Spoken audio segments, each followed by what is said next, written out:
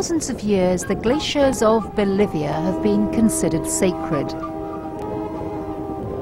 Their snow-peaked summits rising toward the sky, reaching toward the sun.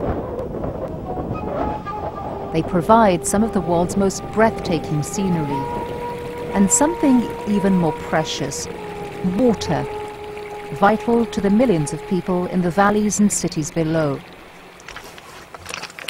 But all that is changing, and the consequences are devastating, says South America's leading glaciologist, Edson Ramirez. It's very sad to find that the glaciers are actually disappearing. It's very dramatic, very, very dramatic. To show just how dramatic the loss, he takes us here, nearly 5,300 meters high, to the summit of Bolivia's Chacaltaya Glacier.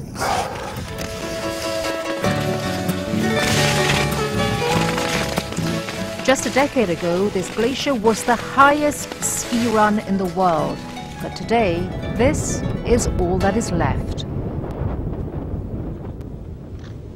According to Ramirez, the snow and ice covering the glacier has shrunk a startling 90% since 1940.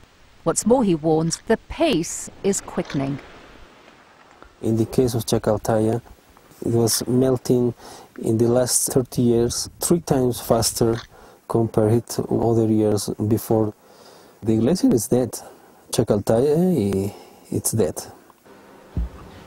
And the scientific community fears that other glaciers around the world will share the same fate. Neighboring glaciers in the Andes are already melting at rates surprising even the experts. Many, says Ramirez, will disappear within 40 years. The key reasons: global warming due to a dangerous increase in carbon emissions. Also an increase in a climate change phenomenon known as El Niño, which causes less snowfall over the mountains, more direct sunlight, and more rapid melting. If the people not react now, in the next years it will be too late. So we don't have a lot of time. But for the tens of thousands of people who rely on water from glacial lakes and streams for their livelihood, it may already be too late. People like 70-year-old Felicia Garcia, who lives here in Amachuma Chico, a farming community nestled in the valley of one of Bolivia's remaining glaciers.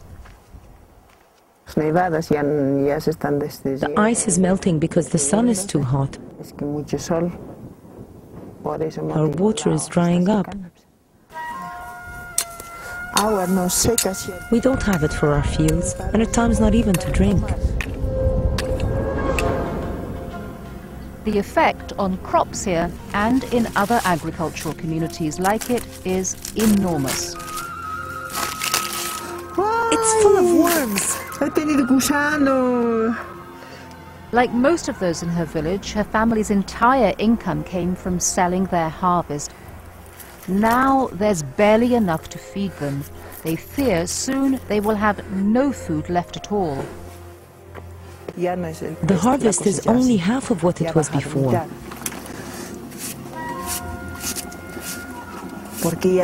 Maybe it's the end of the world.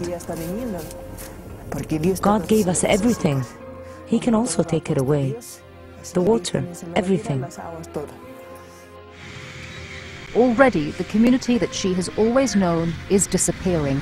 The men, including her elderly husband, forced to leave in search of jobs, leaving women like her alone to try to keep their farms alive, tend to whatever livestock remains, and raise their families. Yes, we have been left alone. But what are we to do? Felicia's neighbor, Inocencia, is raising 7 children, working up to 5 hours a day in the field since her husband left to work as a miner. With her taps now mostly dry, they are forced to find water wherever they can, no matter how difficult getting there may be, or what they find once there. Agua sucia, vene. Toiling alongside her are her daughters. With so many men gone, too many girls now have no option but to drop out of school. Seeing these changes have been devastating, says village leader Felix Quispe. His family worked this land for generations. These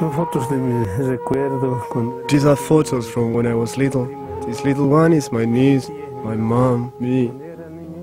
When I was a child, my only dream was to be a farmer, to have a good life here. But that dream has died. Here there's nothing. Totally dry. Dry. It is very sad. Many people have left. Houses are abandoned. Some don't even have roofs. This hurts me a lot. It affects me very much. Husbands only come home maybe twice a month. It would be great to live like before and not be heartbroken every day. Felix himself has been forced to leave behind the life he loves to sell toilet paper and clean windows. He joins so many others forced to migrate here to the adjoining cities of La Paz and El Alto. But for him and the city's now nearly 2 million inhabitants, time may also be running out. Their water supply is running low. This is the reservoir that provides water to one of the main cities in Bolivia. With some 20% of the reservoir's water supply coming from glaciers, many climate change experts like Jose Gutierrez are very worried. What will the world do when 2 million people will not have water for drinking? And water is also needed to generate an estimated 90% of the city's electricity. The world needs to know what is happening in Bolivia. We are losing something that is a human right, a source of life. Water for drinking, for food, for the animals, for electricity. They don't have future. We do not have a future.